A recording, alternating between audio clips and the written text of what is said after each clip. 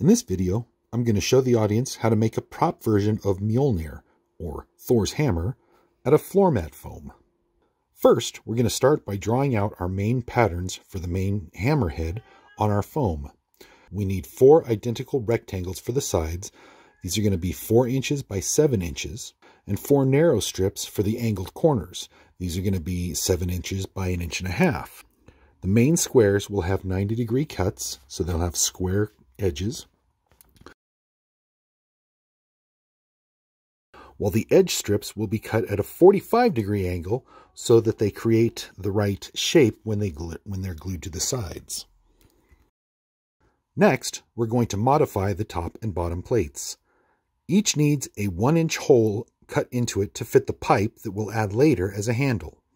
Then, the bottom plate needs to have slots cut on both sides of the handle hole, about 1/2 inch from the hole. I just cut 2 strips out of the plate and then re-glued them in at a bit of an offset using a thin scrap of foam as a spacer. Now, we're going to glue all the sides and corner strips together to form a box. It's probably best to use either super glue or contact cement, which is a really heavy-duty version of rubber cement.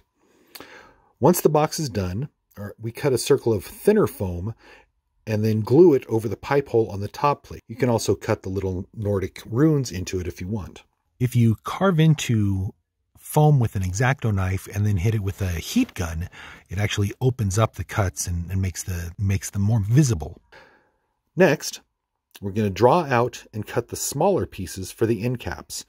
These are all cut on angles, 45-degree angles, to create the beveled shape at the end. Once these are glued together into a ring, you can then trace out the center hole on a foam, which is going to be about a 4-inch square with the corners cut off, and then cut it out and glue it into the ring.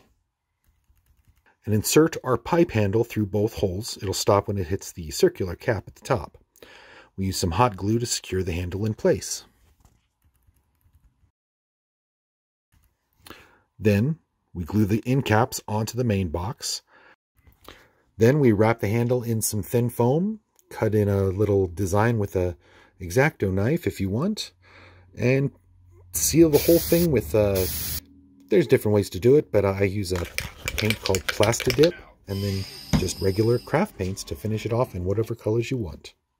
Other details are a little more complicated to go into, so we're going to skip those for now, but this is how you do the basic shape of the hammer.